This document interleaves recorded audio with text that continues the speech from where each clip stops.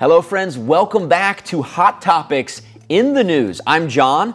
It's May 5th pretty soon. I'm joined by Garrett to talk about a special holiday on May 5th. It's called Cinco de Mayo, which just means May 5th in Spanish.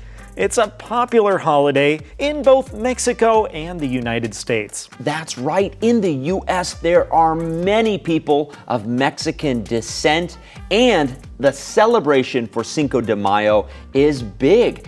So, can you tell us a little bit about why Cinco de Mayo is a holiday? Sure. Well, it does come from history.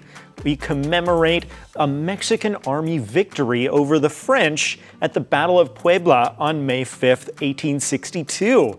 Today, people celebrate this on this same day.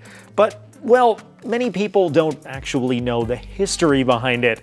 They just love to celebrate Mexican culture. That's right. In the United States, this is the day to celebrate Mexican culture, even if you're not from Mexico.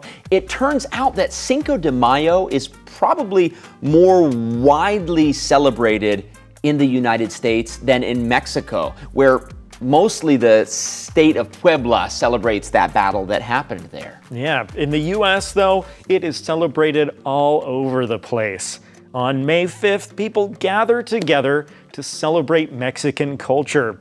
They eat Mexican food and, often listen to Mexican music. That's right. You can hear fireworks in big cities on Cinco de Mayo. Now, Mexican food, like you said, is my favorite. We're both from Southern California. That's right. And what is your favorite Mexican food? Well, of course, tacos and burritos are delicious. They're very popular. My favorite is called chile relleno.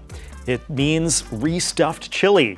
So, chili is stuffed with cheese and then deep fried. It tastes great. That sounds incredible. There are so many good dishes, and I miss authentic Mexican food from San Diego. Ooh. Some amazing burritos. But friends, we hope you get the chance to celebrate Cinco de Mayo wherever you are around the world.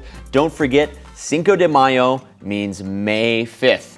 Be careful if you're shooting off any fireworks, though. That's right. Well, friends, this has been Hot Topics on the News. We will see you next time. Goodbye.